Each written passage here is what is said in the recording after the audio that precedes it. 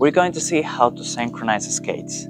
First of all, in the controller, we'll press the power button for 5 seconds till the screen turns on. Then we will select 4WD. To go through the options, we can use dial. And to select it, we press the power button. Now this is the synchronization screen. So we'll go to one skate and press the button for 5 seconds till the controller buzzes.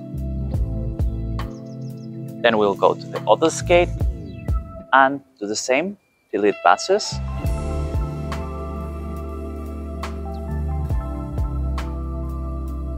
Now we'll go to choose the speed. We can choose miles per hour or kilometers per hour.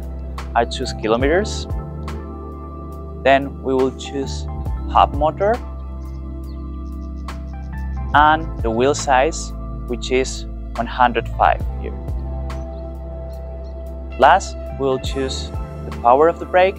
I will go for 100% and we'll have the skates paired. It's important that when you use them for the first time, make sure that when you accelerate, it goes forward and not backwards. If they go backwards, you have to pair first the other skate and then the one that you did the first time.